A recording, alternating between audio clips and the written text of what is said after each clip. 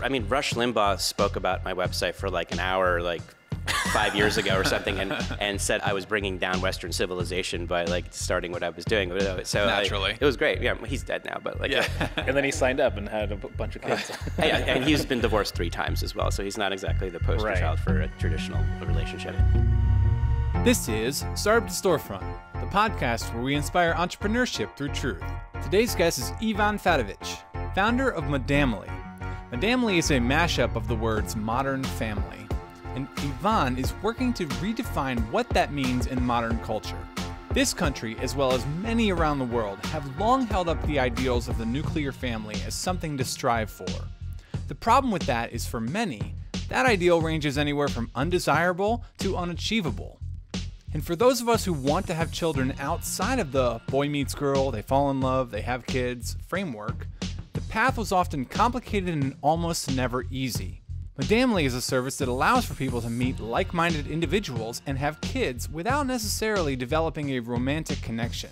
And while it probably won't be the end of Western civilization as we know it, it is undeniably groundbreaking.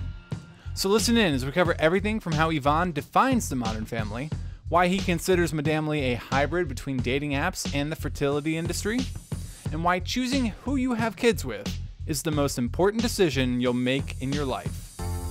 Now, back to the episode. Welcome to the podcast. On today's show, we have Ivan from Modamily. Thanks for joining. Thanks for having me, Diego. Tell everyone a little bit about your company. Sure. Hey, I'm Ivan Fatovic. I'm the founder and CEO of Modamily. Modamily essentially connects people who are ready to start a family and have kids. Whether you're looking for a romantic relationship or a co-parent or known donors, we help connect people that are looking for sperm donors, egg donors, and surrogates. But instead of anonymous donors, we help you find a known donor, so you get to meet them. The kid has some kind of relationship with them down the road, but the primary recipient parents are the legal parents and maintain full rights. The reason I wanted to have Ivan on is because I love the concept of, as dating apps sort of began maybe like 8 years ago, 10 years ago, we were all like, okay, this makes perfect sense, right? And at the time we were all, at least for me, early 20s. And I actually missed the boat because I met Natalia naturally, which sounds crazy, in the wilderness. And then when you brought up your company, I was like, this is so fascinating because it's like the ultimate long tail, right? It's the ultimate like, oh, wow, this makes perfect sense. It's like the next frontier of online dating. It's like obviously parenting. Yeah, it kind of came about with like, this is right before Tinder came out, like 9 years ago, something like that, where we were all on like OkCupid, Match. I was living in LA most of my adult life, but I moved back to New York, where I'm from the Jersey area originally. And I was living in New York and figuring out where my next move is. I got laid off from a banking job during the financial crisis, and I was out to dinner with a bunch of my girlfriends. We were all like in our 30s. They were all still single, not married, no kids, and they were starting to feel like the pressures of the biological clock. And they were frustrated with, the guys, most of the girls who were like 35 were dating guys in their 20s who were, not ready to settle down, not ready to have kids, or they were getting hit up by like divorced guys that have kids that don't want more kids. They're all set, They just want to have fun. Right. So they're like, I still need to start a family, have a kid. And a couple of them in particular were like looking at alternate options like adoption or using a sperm donor or asking friends if like, if we're both 40, like, and we don't have kids or married, let's just have a kid together. The pact. Yeah, the pact. Basically, we've all heard this before. I've made 100 of those. Luckily for me. And one of my friends in particular, she would meet guys on OkCupid and go out with them, and after a few drinks at the bar on the first date, she'd be like, I want to have 3 kids and over the next 5 years. And, not exactly what a guy wants to hear on the first date. But she looked right at me and she's like, Ivan, I'm going to find someone that feels exactly the same way that I do. And I don't care like where I find them or how it works. And I made a total joke to the table saying, sounds like you're on a different kind of dating site called dateinseminate.com. That's funny. Well, that's everybody laughed. And a couple of girls laughed and they were like, wait, I would consider joining something like that. And that was kind of like the light bulb moment. And I started like exploring. I was thinking about doing my own thing, trying to, start a company, and came across the concept of co-parenting. And I saw there was a site back then, it was coparents.com. It was more of a message board site for like LGBT couples like looking for sperm donors or something. And it was based in France. And so all their members were pretty much in France and the UK.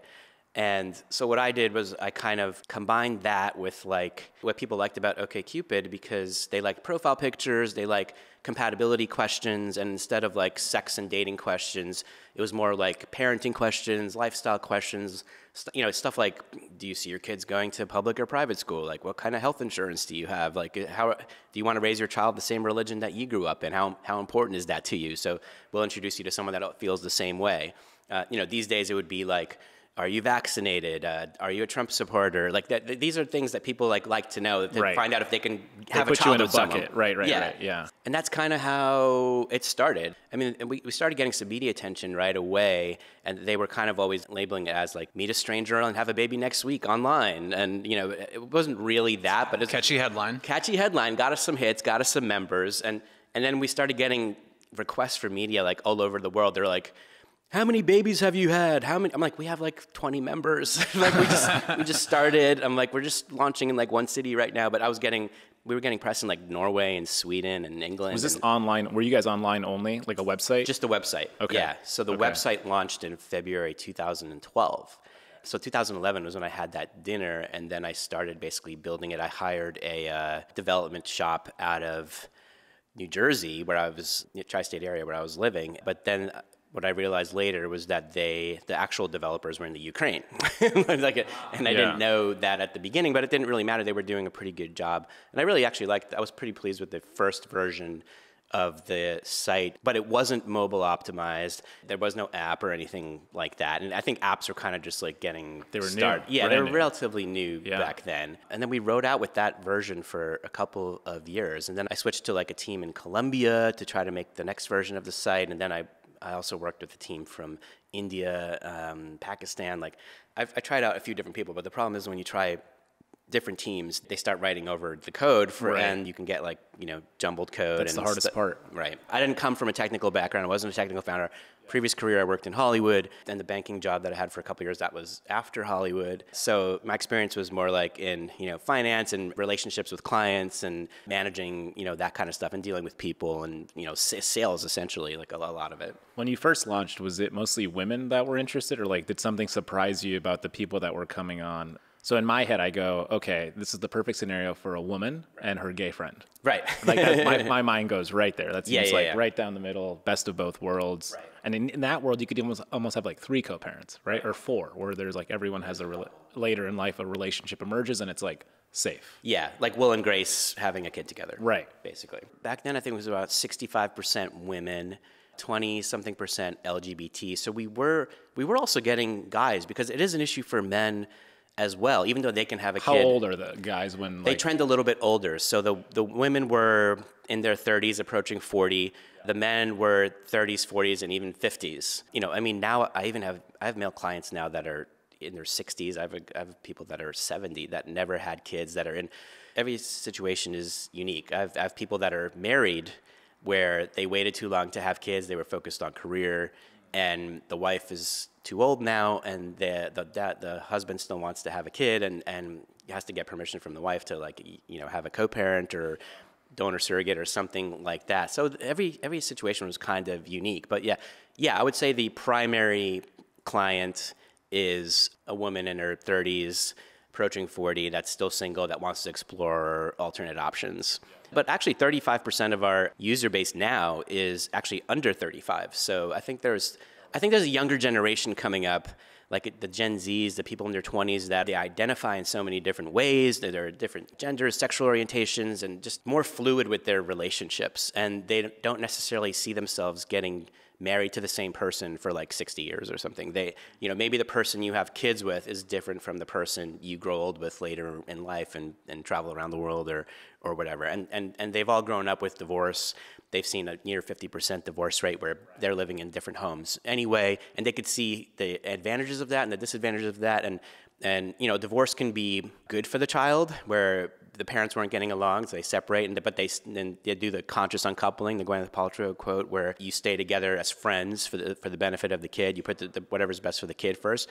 But a lot of divorces also end where mommy and daddy don't like each other for a while and they talk crap about each other, and they spend $1 million in legal fees trying to screw the other one over, and the kid gets caught in the middle. So, and that was another inspiration kind of for this, where I saw in my personal life other, friends and family that were going through a bad divorce or kind of like rushed into marriage. And I just thought there was maybe a better option for that, because women are in the workforce just as much as men now. It's not like 50 years ago where they had to find a husband and take care of the house and watch the kids. And now they're working, they're making just as much money. So they don't have to settle. They're pickier than ever. People are getting married later in life. People are having kids later in life, but there still is this time limit, this biological time limit that affects both men and women, because even though men, like the quality of sperm declines as you get older. So, and most men don't want to be 70 years old raising a teenager. So you do have to have a kid at a certain point in your life. Totally. And when you first launched, how did you go about at least maybe pricing it or like developing some sort of model? Yeah. So for the first year, it was completely free. Just building community. I think the first piece of press we got, I had a small team of friends that were like year one kind of co-founders that don't do anything anymore. But one worked in PR, and she helped get a story in this website, PSFK, which was like a trends website that's read by a lot of journalists and kind of people in the PR world that look for interesting stories and things like that. And started talking about co-parenting, and that got picked up by ABC News New York, and then they did a story, and then I think that's also where like the Daily Mail, like in the UK, and like the Dagens, the paper in Sweden, picked up the story, and so that's how we started getting users. When they picked it up, though, was it something like they were like, okay, because in some way it's shock media, but it's not, right? It's like taboo, but it's safe. It's like also tech. It's also makes sense. They picked it up like it was this new thing that's never been thought of before. Like, people having kids outside of marriage has been happening for thousands of years. Traditionally, it's been seen as a negative, though. Like if you're going back to like the church teachings and stuff like that, like having a child out of wedlock, the term bastard goes back eons, and it was very much looked down upon to be a bastard child. Yeah. Oh, I mean, Rush Limbaugh spoke about my website for like an hour, like 5 years ago or something, and said I was bringing down Western civilization by like starting what I was doing. So naturally, it was great. Yeah, he's dead now, but like, and then he signed up and had a bunch of kids. And he's been divorced 3 times as well, so he's not exactly the poster child for a traditional relationship. But if anything, that makes the point too. It's like if he had other options that were available to him, or if the societal lens was different, right? He could have just had 3 wonderful relationships and probably saved himself a lot of legal fees. Yeah, I think part of the the headlines were definitely sensational, like meet a stranger, have a kid. But, just like you meet someone on Tinder or something, they start off as a stranger. Anyone you meet online starts off as a stranger, and then you meet them. It's not like you're going to have a baby next week. You get to know them for 6 months, a year. There's got to be a fit there. Right. And then people were finding romantic relationships. People were just finding like, hey, especially the media was, when we started doing the talk show kind of circuit, we were on like Anderson Cooper, and Katie Couric interviewed me, and we were on like Good Morning America, and they were always looking for the straight man and the straight woman that just want to be friends and have a kid together. And I didn't have any example like that. And so the only examples that I found was like a gay man, straight women, friends. But they're like, oh, that, LGBTs have to do that. That's not a big story. We want to find like the 2 straight people. So I lost a couple of opportunities, or they took a long time to happen until I was able to find someone like that. Because I found that most of the straight people on there was an attempt at a romantic relationship. So, there are people they're finding someone like-minded that kind of shares a vision and value system for how they want to raise kids. And they're like, well, if I like you enough to have a kid with you, I'm relatively attracted to you, then like, let's try a relationship. And then the platonic co-parenting aspect was mostly, and I've seen, dozens of these kinds of relationships happen, the successful ones, it's usually like gay man, straight woman, lesbian couple, a straight guy. There was another case where we had a guy who, he was probably around 50 or so, and he found a lesbian couple in Florida, and they ended up having 2 kids, and they live now right next to each other, and like they're like a total modern family, and they're as happy as can be. And I wish Modamily. Yeah, it's a Modamily. Some of my friends now are like coining the terms, because now they're seeing things like this in their life. One of the girls, my friend, that was an inspiration for the website, she ended up dating a younger guy, getting pregnant, and giving him the option of like, we can still date and you can be the father, or you can be my sperm donor and we can just be friends or something like that. And I believe he chose just to be friends and the sperm donor. And she had the baby on her own. And then a couple years later, she came back to him to have another baby, and he said yes. And now she has two, and he's essentially like a known donor, but they're friends. But you see all these different versions of family, and then my friends are like, "It's a Modamily." Oh yeah, they Modamily'd it up. I'm like, oh, yeah, that sounds. Now it's a verb. Yeah, now it's a verb. So now you know you got something when it's turned into a saying or How many children is Modamily responsible for now? There have been over 300 that I'm aware of. Yeah, I would say half of that is known donors, and the other half is co-parents and romantic relationships where people. Like there was one woman that was in the Wall Street Journal in a Guardian article. She was looking for a sperm donor. She met a guy, and they basically just started dating, and now they're together. They have a baby that's 2 or 3 years old now. So they're still dating? Yeah, they're together. Now they're in a traditional relationship. Okay. So that's also, I think, the billion-dollar opportunity, because I think connecting sperm donors and surrogates and egg donors, I think that's a great multi-million-dollar business, potentially, if done the right way. Our concierge business is probably half our revenue right now, where I'm personally helping people find. It's very hands-on. Hands-on. But I'm trying to develop a way to make it where we can just recommend someone it's doing that now, but I need to make it better. Right now it's just like a basic match recommendation system, but we get so much data on people. I know your age, I know where you live, I know you went to college, I know where you work. We connected Spotify now, like I know where, what music you like, what TV shows you like, and using all that to make better matches, I think is the future of that. But I think there's millions of people out there that are frustrated with the mainstream apps like Bumble, Tinder, that are still having that problem of not meeting anyone serious that's ready to start a family. They're more casual hookup apps and guys just looking to have fun. They trend a lot younger. So I think people in their 30s and 40s that are still not in a committed relationship or feeling the pressures to find someone to have a child with, whether they get married or not, that's up to them. I think there's like a seismic shift in how people kind of view what is a family. Like a family doesn't necessarily have to mean husband and a wife and 2.5 kids and living in a white picket fence house. It's like there's so many different versions of it. And with divorce and relationships changing, you get used to it. So the parents get divorced, they're still raising a kid together. They get into new relationships, and that person becomes like a stepdad or a great uncle role or whatever you want to call it. And I think the kids are used to this, as long as what they don't want is a revolving door of different guy every week showing up. We don't know what mommy's doing on Tuesday night. You need some consistency there. Consistency, support. They just need kind of love and encouragement and consistency. And they become friends with the person. They love the person. Is there a play there? So when you talk about the step parent market, so I think about it like it's probably hard to find someone to date as a step parent, but if you could. It's almost like, if you break it down, people are just looking for some form of friendship. You mean a single parent or a step parent? No. Like if I'm someone who had a child already, yeah, and I'm looking to date again, yeah, single parents meet. It's okay. Yeah, it's a thing. Yeah, it's a thing. Yeah, you're right that people with kids do have trouble dating, and a lot of times they want to find other people with kids. Right. I mean, I don't know how successful it is, but there's a site called Single Parents Meet that does that. So it's already a thing. Yeah. That was a thing, I think, before, or right around maybe the same time. Yeah. Hang on. If you're not subscribed, can you go ahead and do that right now before we get on with the video? Helps us out tremendously. That's all we ask. And we're back. I was just thinking, I've never met I've never known anybody, at least my friends, that had a stepdad that they liked. Yeah. They tolerated.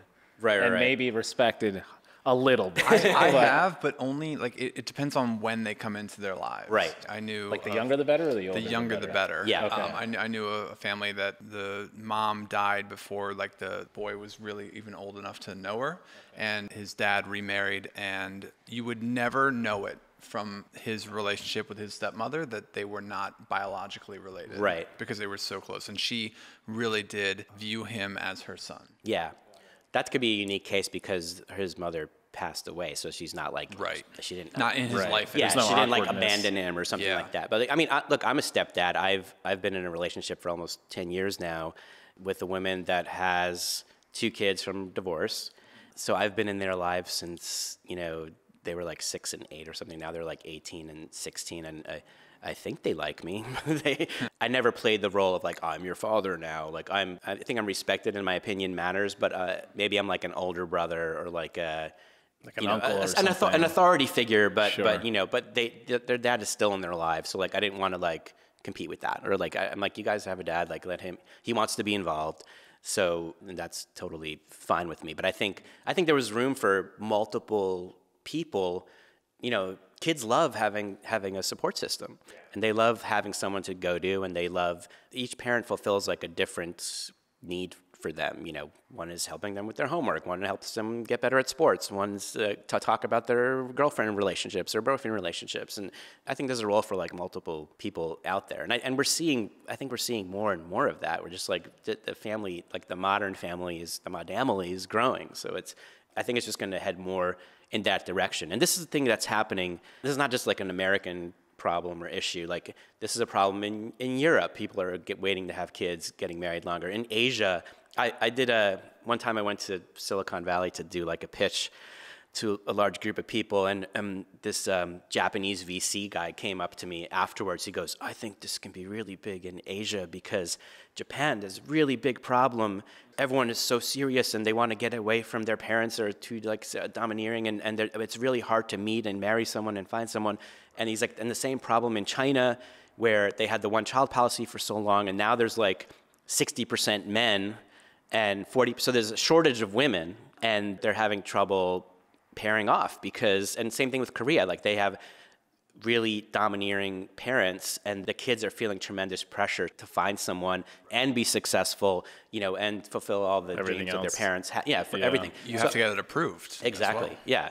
I think we're kind of going back, you know, like in India, they're still doing the arranged marriages, and Modamily Concierge is kind of like this too, where it's always been a simulation. Yeah. Since the beginning, and now it's just more obvious with more data. I think everyone could use a helper like that, a facilitator to help you. And even when you're young, in your 20s, like, because everyone, when they graduate college, is like, you know, when I'm 30, I'll probably get married and have a couple kids by then, and like I'll be a vice president and whatever, some firm. And like 30 comes around, you're like, I don't feel much different than I did like 5 or 6 years ago. Yeah. Maybe when I'm 35 or 40, like I'll do that. And then, you know, half the people find someone and have a kid around that time. But then you get to 35, 40, there's still, you know, millions of people that are like, oh my God, like I am, especially the women, they're like, I'm almost 40. I don't even know how good my eggs are anymore. Like I have to find someone to have a kid with, or it's not going to happen. Like this is not like something I can keep pushing off.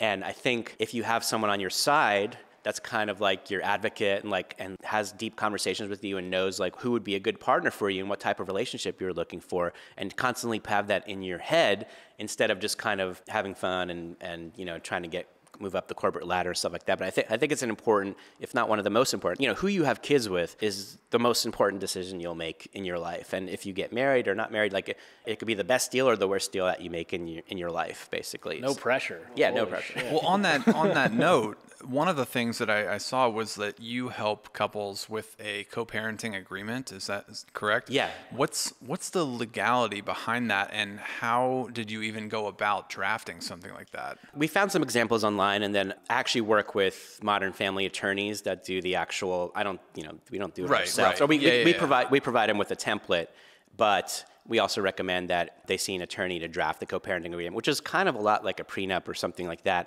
where you discuss, it can be as broad or basic as what the custody arrangement's going to be. Are we going to live together? Are we going to live close by? Are we going to be 50-50? Who's responsible for what financially, what the health insurance situation is like. And it can be as in-depth that if someone has a lot of assets or is wealthy, it can be estate planning, it can be life insurance, it can be, you know, what happens. Like I have co-parents now that are, you know, quite wealthy, or people looking to co-parent, and they're like, you know, I'm getting older. I'm thinking of what's going to happen to all this when I'm not here anymore. Is it going to go to my brother's kids or like my sister's, you know, kids? And like I've already like paid for their college, like, and I haven't paid for college for my own kid. And I want to have someone to give this to, and I want to have my own child to be able to do this. And it involves conversations with lawyers and accountants and things like, there's a whole community of people that are there to help with that. Because it's a much more involved process than, like you mentioned before, your average dating app is, you know, you just might hook up or whatever. But yeah. But this is like you're committing to the life of a human being over the course of this. So it should be a little bit more complicated, I would think. Yeah, I mean, totally. Especially, it's not as ironclad as, say, a marriage or divorce. Like if the co-parents decide not to be friends, you don't have to give that person 50% of whatever you made during that time, but I think the more detail you can put in there, and there is a situation that you have to go to court or something like that, in most states, the judge will look at what the intention was and will make a ruling that's in the best interest of the child. Right. But it's good to have as much documentation out there to show what you guys were intending to do, because I've had, and not even Modamily clients, but just people out there in the world, because now we have probably 6 competitors out there that are doing something similar. Not as well, I would say, but similar. But I've seen stories where, say in Florida, there was a case where a lesbian couple asked their best friend guy who's gay to father their children. And he was assuming they were going to co-parent. They had no paperwork, nothing like that.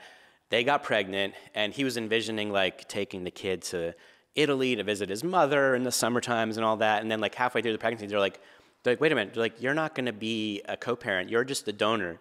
And he was like, well, that's not what I signed up for. And then he sued them, and it took a few years, and best friends turned into enemies, and now they're, I think, friends again. But then they resolved it where it was the first case where now there's 3 parents on the birth certificate. And the birth certificate thing is important. In California too, it matters how you get pregnant. Did you get pregnant at home? Did you get pregnant at the doctor's office? Did you sign a piece of paper? Did you not sign a piece of paper? That can matter if you're responsible for child support or you're just a donor. And every state is different. So I think the laws have a long way to actually catch up. California, it's pretty liberal, but some states, they don't recognize, a lesbian couple in many states still can't be, the 2 moms can't be on the birth certificate. And so I think there needs to be some kind of federal level so when you said the first case with 3 parents on the birth certificate, are we talking first case ever? I think, definitely in Florida, and I think nationally.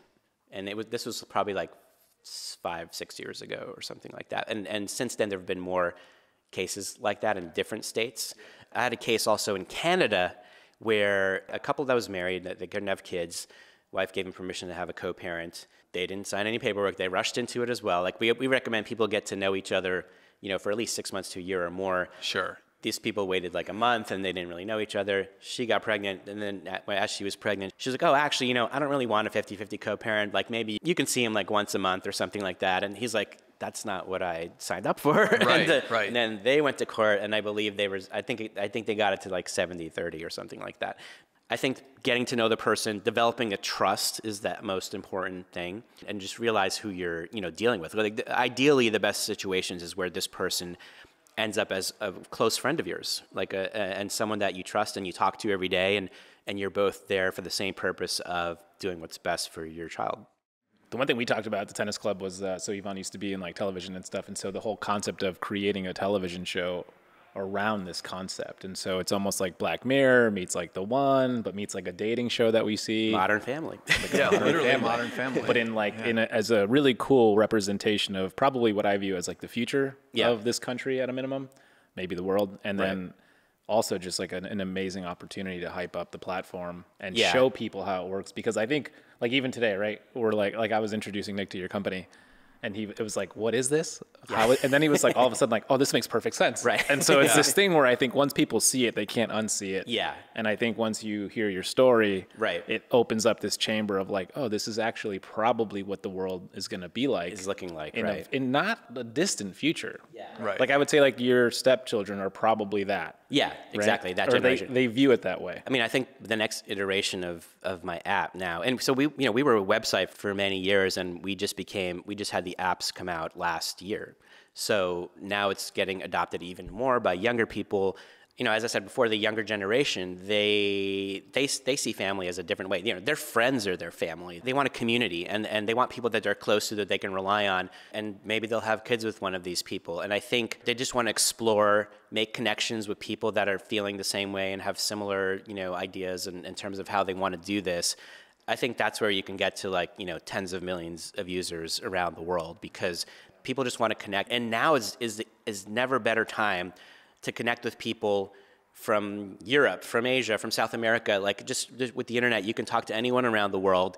And I think people are more open than ever. I have clients in London. They're like, oh, I could co-parent with someone in New York or LA. And I like it there. I go there once in a while. And I have people that have met someone in the United States, and they went down to Colombia and started co-parenting with someone that they met down there. And like I have women in South America that want to come up here and like meet someone. Like it's a global thing. And I think people are starting to change the ways that they look at family, and they don't think it has to be, you know, that traditional model all the time. Not that I'm not saying the traditional model is bad.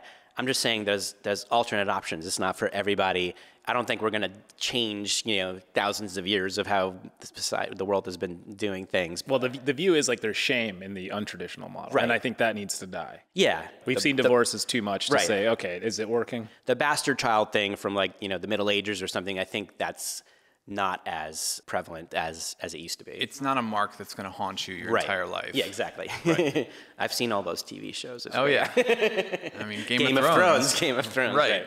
Exactly. And the reality world has caught on to this. We consulted on a couple of shows already. That last year that Fox did a show called Labor of Love that we helped find the casting for. And I met with them a few times to kind of tell them how I do the process and all that. I don't think it did that well, but like they also sold that show all over the world. And there was a version that came out last month in England called Strangers Having Babies, or I think it was called. The one in America was basically like The Bachelorette, a woman that has everything except for the baby, introduce her to 15 guys. They're all living in a house together. She knocks one of them out every week. And then at the end, she decides the person that she wants to have a baby with, whether it's a romantic. Knocks them out and then gets knocked up. And then gets knocked up. The ultimate fertility test. They ended up, just like The Bachelor, they actually don't get married and nothing ever happened. But like, and then the English version, they followed 3 women who were like going on dates, meeting guys to potentially co-parent with. And there's a few other ones. There have been scripted versions of it, but it's never really been done the right way. And lots of movies too. And there's actually another one that just came out called Together, where I've helped plenty of 40-year-old men who decided to become a single parent by choice find them an egg donor and surrogate. In this movie with Ed Helms, he's like a 40-year-old guy that just never had kids, never found someone, so he decides to have a baby on his own with a 20-something surrogate.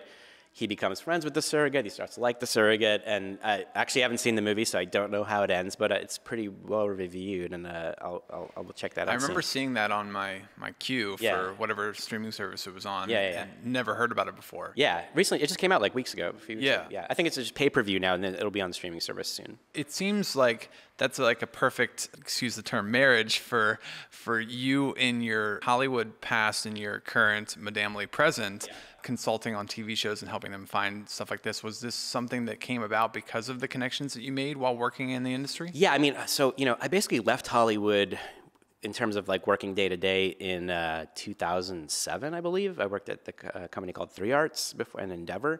And yeah, I came back to, I was an assistant at Endeavor to one of the larger reality show agents. So they ended up being my agency because we did get approached to do shows about the company, about our clients. That show never sold. But yeah, it was through working in Hollywood, I guess I knew people and then they approached me to do something like that.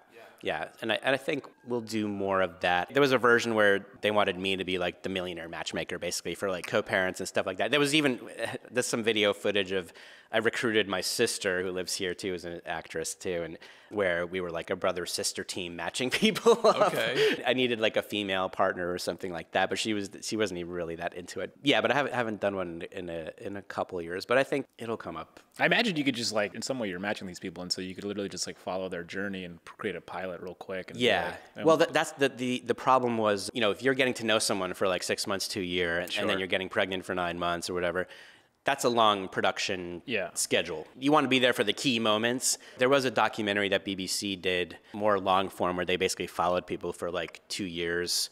Then when they try to think about actually how are we going to produce this and make this, they're like, wait a minute, maybe we should just focus on the first dates. Like, maybe we should just not cut out the year-long courting process, because that just takes too long to film.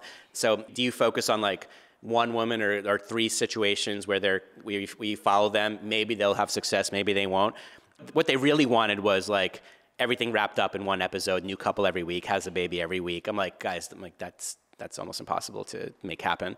I think that was the challenge, was finding a great format. That's why that Bachelorette challenge was kind of, everyone understands that, that show's been a big success, and that they gave it a try, but I don't think it did great. But But I think that's just the beginning of what's, out there. And the network, Lifetime, TLC, like they're basically looking for a show like this like every season. Yeah, yeah. And are you still raising capital? I have some angels interested. They all want a VC to lead the round. I guess I'm just not good at presenting to like VCs because I'm like a single. Do they get it? Some get it, some don't.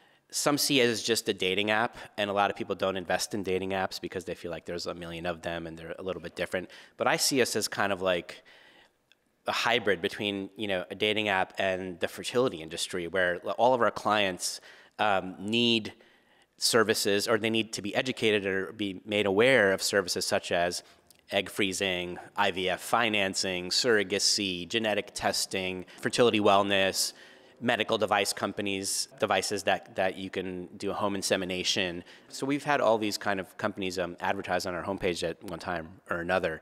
So I think they're still trying to figure out, and I've been approached by some pretty, well-known VCs, the ones that invested in like Facebook and Uber and things like that. And they're like, I think what you're doing is amazing. They're like, in its current version, it's not something that they look for the ideas that you can reach 1 billion people, like to change the world. I'm like, I think this can change the world. I don't know if we can get to 1 billion people, but I think we can make $1 billion. We can, because the fertility industry is a $40 billion market. The dating app market's like a $10 or $11 billion, market. I think we're a niche that all the, the 4 or 5 major companies that have all the dating apps don't have. And I think we can use their infrastructure to grow. But I think they still want me to prove that, I think what I've proven is that there is a market. We've had success. We've had babies born. We've made thousands of connections, but we still only have like 40,000 people. We don't have like 100 million people or something like that. But I think we can get to that. And like you said, like, I think I need to create more content. I need to like show the success stories. I need to show how this works. I shared with you that like animated tour thing.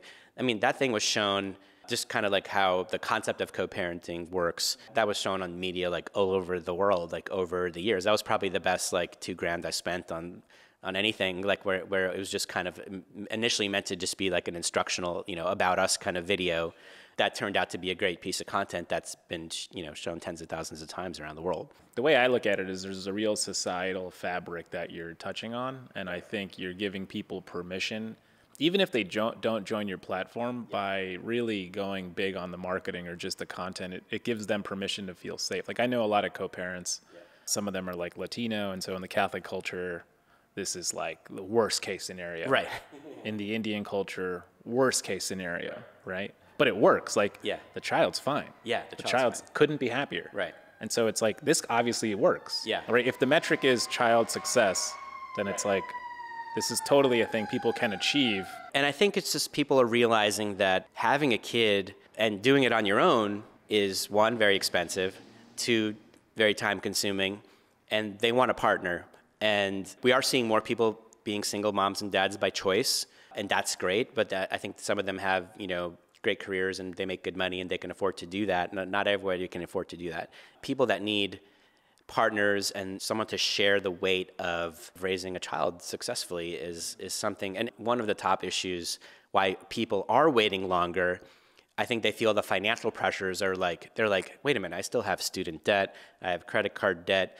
I feel like I'm breaking even myself and I'm just taking care of myself right now. How can I bring a child into this world? And I want to give that child the best. I don't want to, I want to send them to private school. I want to take them to Europe or Asia or wherever.